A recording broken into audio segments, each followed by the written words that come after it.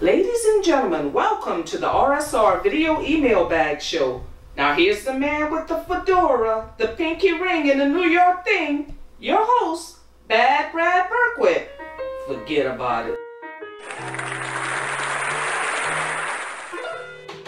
Out of the tree of life, I just picked me a plum. You came along and everything started to hum. Still, it's a real good bet. The best is yet to come. Hey, folks. Good morning from Tulsa, Oklahoma. And happy Thanksgiving to everybody once again. I hope you picked out on turkey, but it's back to work Monday morning, even for me, folks. And if you forgot what show this is, it's the RSR Video Email Bag Show. Now, I just want to say, since our last show, we picked up 21 new subscribers. Forget about it. I can't believe it. 21 new subscribers. I can't thank you enough, folks. I double forget about it on that one.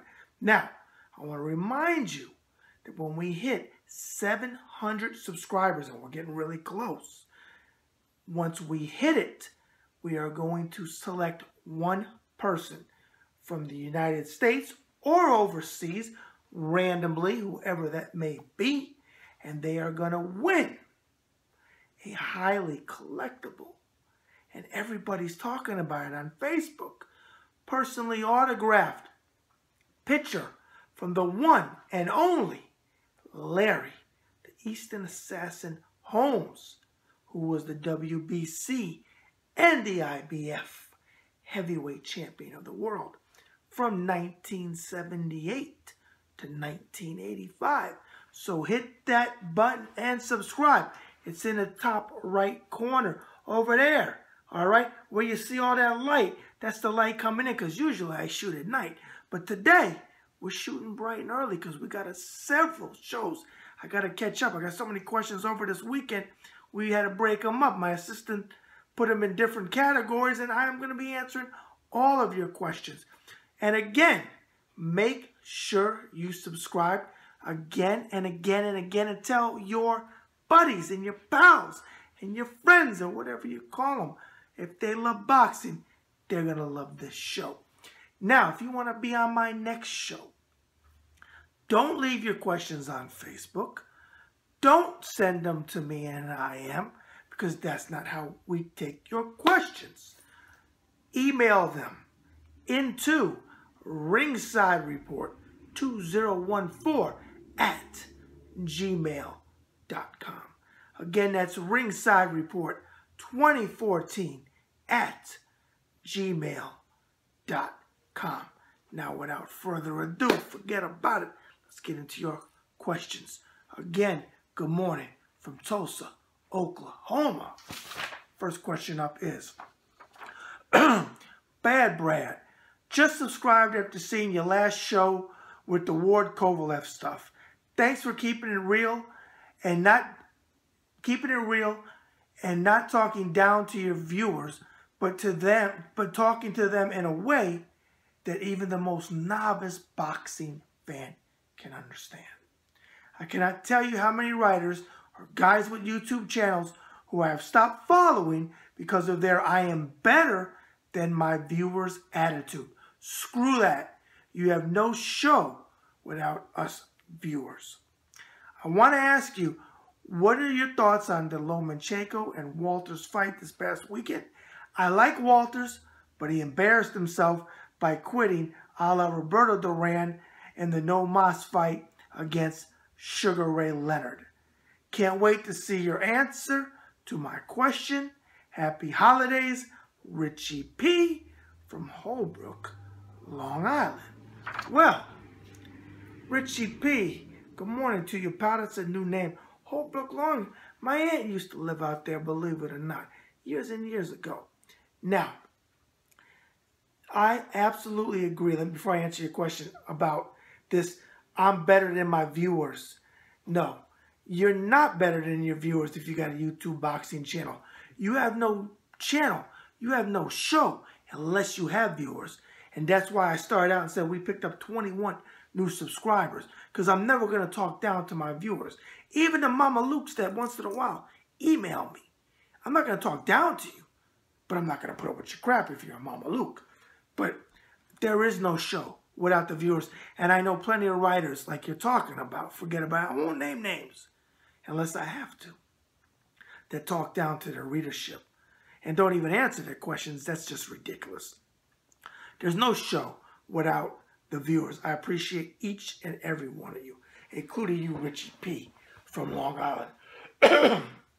Now, what did I think of the Lomachenko versus Walters fight? And what do I think of Walters? Okay, first of all, I've seen many people say the fix was in. I don't agree with that. I don't like how Walters went out. He should have went out in the Shield. He quit. No mas, absolutely. He should be embarrassed, absolutely. And he talked a lot of shit before the fight, so he should be doubly embarrassed.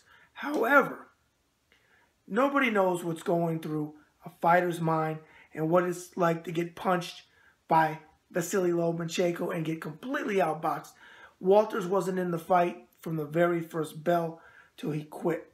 Tony Weeks did an outstanding job as a referee. The judges didn't have to judge it, though it should have been 7 rounds to nothing. Lomachenko, but Nicholas Walters, nonetheless, is still a great fighter. I still think he can beat a lot of fighters, but he did embarrass himself. He will be back. I don't personally think the fix was in. There was a big disparity in paydays. I think Vasily got $1 million and Walters got $300,000. But I'll be honest with you, these are the type of fights where these fighters have certain actions that they do, like recently Malik Scott, which was a freaking joke against Luis Ortiz, who didn't fight at all. Walters tried. The quitting, the commission could look at it and possibly fine him. I don't think he should be fined, but they could still look at it and make a decision from there. Like I said again, I don't think he should, where I do think Malik Scott should have got part of his purse. Definitely take it, because he didn't fight at all. At least Walters tried. What you saw is a damn good fighter in Walters get completely outboxed by a very special fighter in Vasily Lomachenko. And with a couple more signature wins, I think he's going to be pound for pound, knock whoever is in the #1 spot in the pound for pound rankings. All right? So there's my question. No fix. I can see how people could think that because he quit, but realistically, why would he be embarrassed like that and take a beating like he did? I mean, he get brutally beaten, but he took enough of a beating, and it was embarrassing, so I don't think it was fixed. All right, Richie P, happy holidays to you too, pal. Next up, Bad Brad. Not trying to sound like a gushing fan, but I have to tell you, I love your show, funny stories, and always keeping it real. If you noticed your YouTube subscriber numbers going up since your last show, I had several of my boys subscribe, and they freaking love you too, man. I see on Ringside Report you put a pound-for-pound poll and wanted to get who you think should sit on the top of the list and why. Thanks, Mike T. from Tulsa, Oklahoma. Well, Mike T. from Tulsa, Oklahoma, my homeboy, I did put a pound-for-pound poll, I should say, on Ringside Report yesterday. And the fighters that I picked were Andre Ward, Vasily Lomachenko, Roman Gonzalez, and Gennady Triple G Golovkin. Now, your question was, who do I think should be pound for pound? In my opinion, drum roll, wait for it, Andre Ward. Now, people are going to scream and say, he got a gift decision. It was a robbery against Sergey Kovalev. Hey, forget about it. I agree that Kovalev won the fight. I agree. You get no argument out of me on that one. But Andre Ward is not a judge, and he beat a hell of a fighter in Sergey Kovalev. He got the decision. We want the rematch, and we'll see what happens from there. But based on his opposition and getting the win against Kovalev, whether you agree with the judges or not, he did get the win. You have to place him #1 on the pound-for-pound list, in my opinion. If he loses to Sergey Kovalev in the rematch, then Sergey takes the #1 spot. but you can't put him at number one, in my opinion, again, which I'm entitled to, at number one, because Andre Ward did get the decision, whether you agree with it or not. So number one, Andre Ward. All right, folks? And on the Andre Ward note, we're going to take a short commercial break. Hello, folks. This is Jerry Pierce, and you're watching the RSR Video Email Bag Show, hosted by Bad Brad Berkwit. And remember, viewers, when it comes to Ringside Report, the best is yet to come, and babe, it's gonna be fine. Hey folks, this is Bad Brad Berkwit, the host of the RSR Video Email Bag Show, Forget About It. And I want to talk to you about an exciting opportunity to advertise or sponsor on my show. If you're interested, send serious business inquiries to Ringside Report 2014 at gmail.com. Again, that's Ringside Report 2014 at gmail.com. Forget about it. Excuse me? What? Aren't we supposed to be doing a shoot for your book ad? Yeah, but I'm reading right now. I'm reading an interview in my book with James Quick Tillis. And I tell you what, I didn't realize I did a heck of an interview. And I guess we do need to do this book ad. Yeah. Hey folks, here's the book. Boxing Interviews of a Lifetime by the man with the fedora, the pinky ring, and the New York thing. Me. Forget about it. All right, there it is on the back. Okay, and on the front.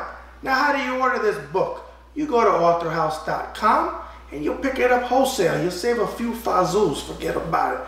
But if you want to go to Amazon or Barnes & Noble, you can do that too. You're just going to pay retail that way. Now, for all the folks that ask me, yes, I will take this book here if you mail it to me and cover postage and handling to Tulsa and to wherever you live in the world. I will personally autograph your book. Again, Boxing Interviews of a Lifetime by the man with the fedora, the pinky ring, and the New York thing. Forget about it. Bad Brad out. Folks, we're now back with the RSR Video Email Bag Show. And it's early morning in Tulsa, Oklahoma. And you can see over here all that bright light coming through my office window. And if you forgot who I am and you're living under a rock, or you moved to another planet, or you live out in the woods, or whatever the case may be, forget about it.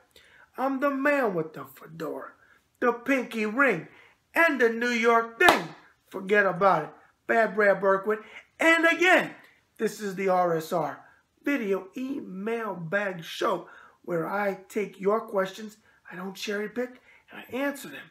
Now, again, we picked up 21 subscribers from the last show, and I can't thank you enough. So keep hitting that freaking button and subscribe, subscribe, subscribe, and you will win. Somebody will win a personally autographed picture from the one and only Larry, the Eastern Assassin Holmes. Again, check us out on ringsidereport.com, where we are known since 2004 as the Heart of Boxing. And if you want to be on my next show, send your questions in to Ringside Report 2014 at gmail.com. That's Ringside Report 2014 at gmail.com.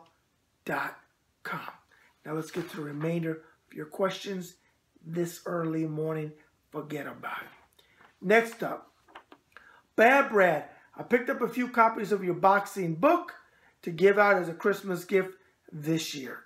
They should arrive this week. Since I already had it for quite some time, I want to ask you about a gentleman in it that I had never heard of, but enjoyed your interview with him, named Davey Pearl. I did come to find out he was a referee for major fights such as Leonard versus Hearns 1 and the first Spinks versus Ali fight. Enjoyed him talking about the fight with you in your book. What else can you tell me that might not have made it into your interview with him? Tony C. from Woodland Hills, California. Well, Tony C., first of all, welcome to the show. I don't know that name. Thank you for picking up copies of my book and supporting me. The book is Boxing Interviews of a Lifetime, if you guys didn't know that.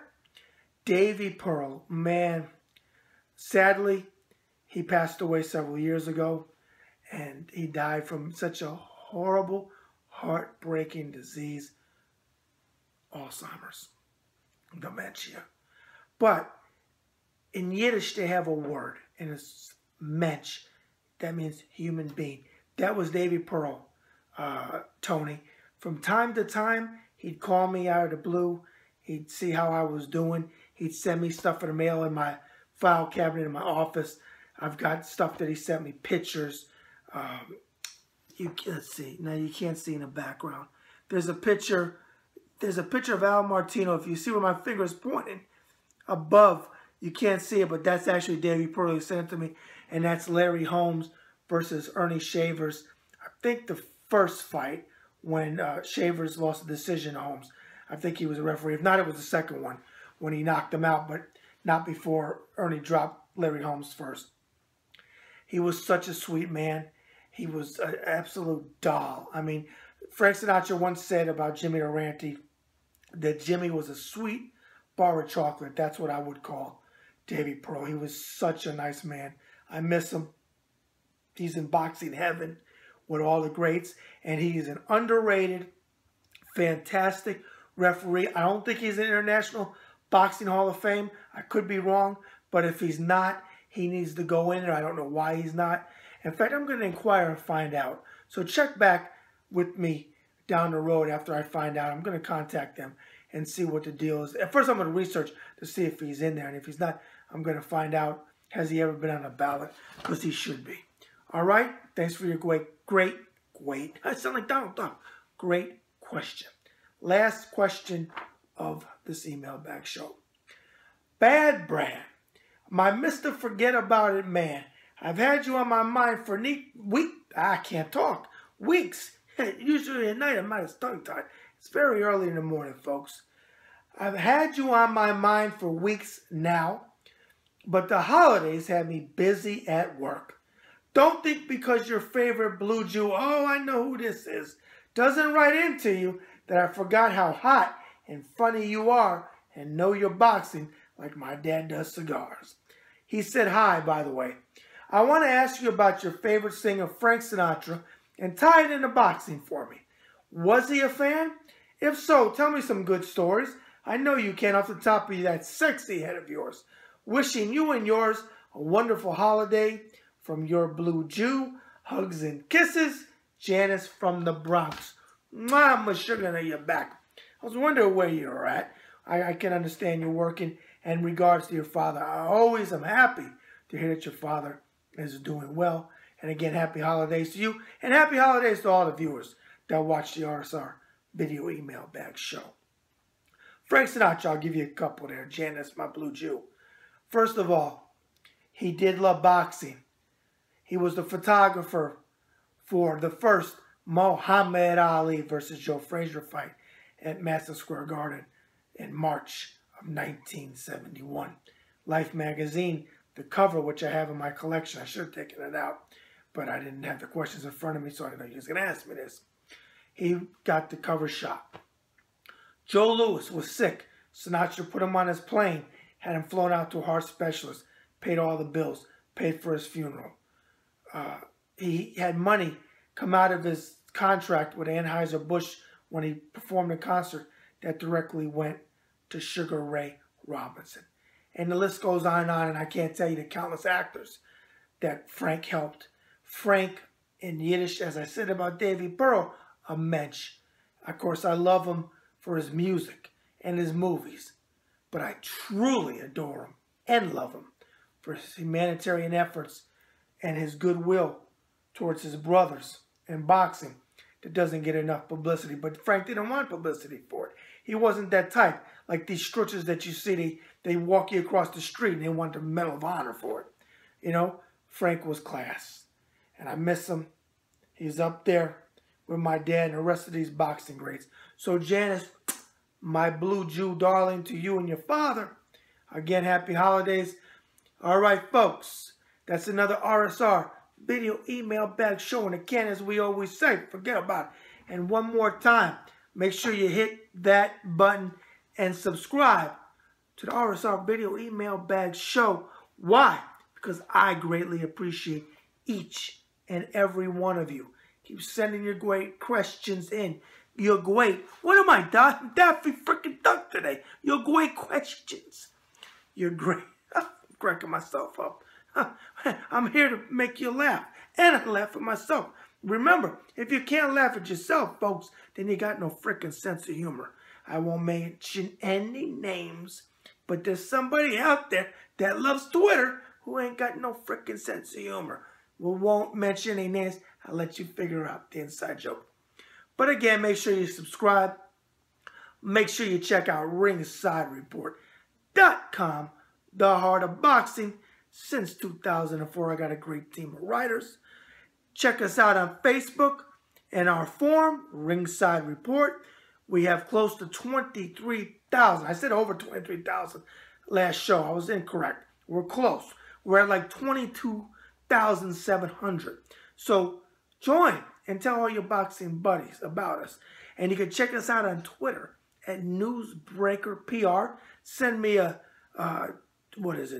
follow or whatever you call it on Twitter, and I'll follow you back. All right, folks. And remember, as Frank Sinatra sang so eloquently, so long ago, the best is yet to come. Bad Brad out.